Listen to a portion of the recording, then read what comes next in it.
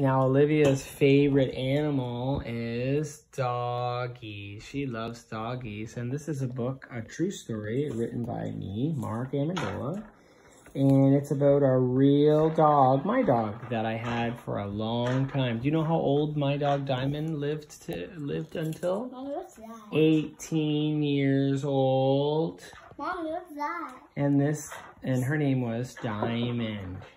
And the book is called Diamond Chases Duckies. And this is based on a true story that happened. Did you know this is a true story, Juliet? This really happened at Heber Downs Conservation Park. One day, my dog and I went to the park. Diamond is her name, and she loves to run and play. And it's true. This really happened. And it actually scared me when this happened. She hops like a deer and chases squirrels. And that's true. And there's a squirrel in the tree. Mommy. And who drew a squirrel in the tree? You did. Can you get your squirrel in the tree and your doggie? I don't know where it is. When she gets hot, she needs a drink. She plays in the stream and puts her whole face underwater. She's silly. And it's true. She used to put her whole face under the water in this nice stream. It's like a river, kind of. But what's that? And then something happened. One day, Diamond and I were walking, and in the pond, she saw a duck. She saw a group of duckies. It's true, the mother duck and all the little ducks. And some major things started happening. The duckies were scared. I would be scared too.